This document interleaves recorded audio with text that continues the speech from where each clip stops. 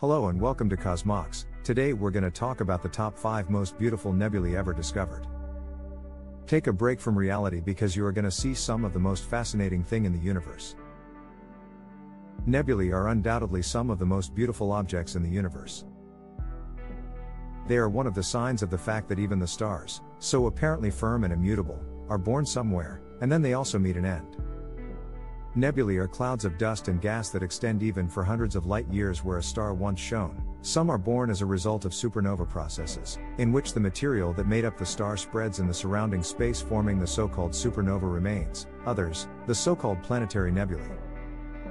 Dark nebulae are regions of dust so dense and compact that light cannot escape. There, the necessary conditions are created for the formation of new stars. Finally, there are the high regions, clouds of ionized hydrogen in which new stars have recently formed, which, with their newborn energy, energize the surrounding gas. But now let's get started. Number 5 is the Crab Nebula. The Crab Nebula is a supernova remnant visible in the constellation of Taurus and was discovered in 1731 by John Bevis. The nebula, now more than 6 light-years wide, is formed by the expanding gases expelled during the explosion of the supernova 1054. The supernova that produced it was first observed on July 4, 1054 and was recorded by Chinese and Arab astronomers of the time. Its brightness was such that the apparent magnitude of the event was between 7 and 4,5, making it visible to the naked eye during the day, surpassing the apparent brightness of Venus. But the Crab Nebula is located about 6,500 light-years from the solar system. Therefore the event that produced it actually occurred 6,500 years before 1054, that is about 5400 BC. At the center of the nebula is the pulsar of the Crab, neutron star with a diameter of about 28 to 30 kilometers, discovered in 1968. It was the first observation of an association between pulsar and supernova remains, a fundamental discovery for the interpretation of pulsars as neutron stars. The Crab Nebula is often used as a calibration in X-ray astronomy. It is very bright in this band, and its flux is stable, except for the actual pulsar. The latter in fact provides a strong periodic signal that can be used to control the timing of X-ray sensors. In X-ray astronomy, Crab and millicrab are sometimes used as flow units. Very few X-ray sources have a brightness greater than 1 Crab. We continue with the Horsehead Nebula, which is in the 4th place of this heat. The Horsehead Nebula is a dark nebula in the constellation of Orion. The nebula is located just below Alnitak, the easternmost star of the Orion belt. It is part of a gas and dust turbine, shaped like the head of a horse, hence the name. It is one of the most recognizable nebulae and notes of the sky, even if it is difficult to observe it visually. Its characteristic shape can be identified only through the photographs of the area. It was discovered in 1888 by Williamina Fleming by examining photographic plates at the Harvard College Observatory.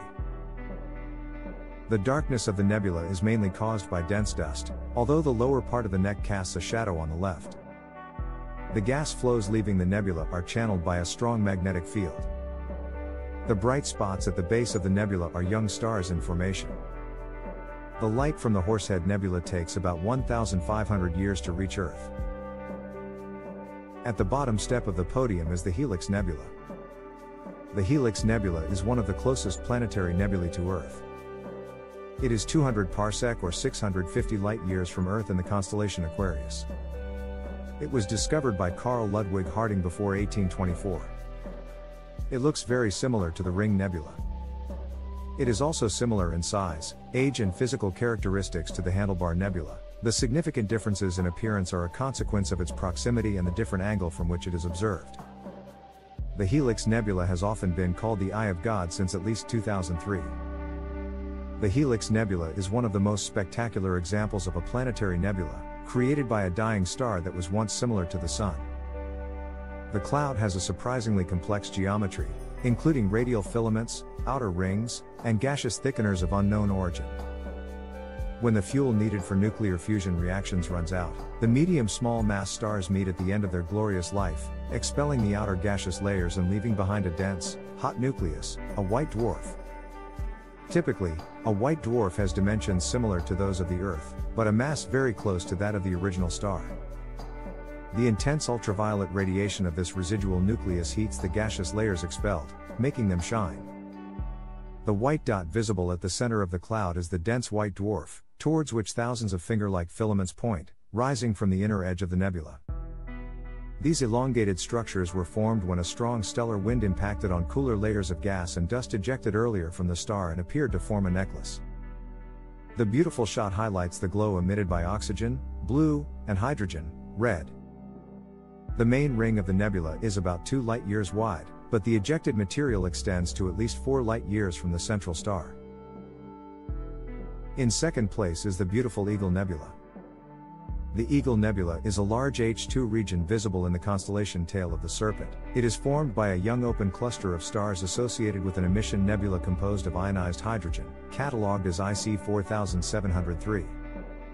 Its distance has always been relatively uncertain, but it tends to accept a value of about 7,000 light-years from Earth, thus placing it in the middle zone of the Sagittarius arm. There are some young stellar objects in them, which testify that the processes of star formation are still ongoing, although it is not clear whether these are favored or opposed by the action of the stellar wind of nearby stars, nor is it clear whether the wind actually affects these phenomena in any way. The cluster is composed of a large number of very warm and bright blue supergiants. Their typical age is only 2 to 3 million years, that is less than 1,000th of the age of our Sun. The brightest star in the cluster is of magnitude 8.24, well visible even with binoculars.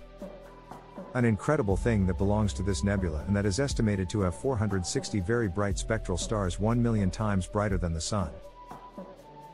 The winner of this ranking is the beautiful and fascinating nebula of Orion. The Orion Nebula is one of the brightest diffuse nebulae in the night sky.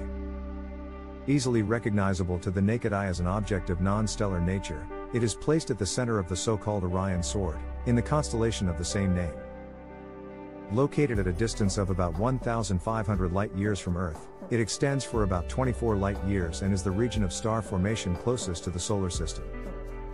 Old publications refer to this nebula as the Great Nebula, while earlier astrological texts reported the same name of the star Eta Orionis, Ensis, the Sword, which is located elsewhere in the constellation.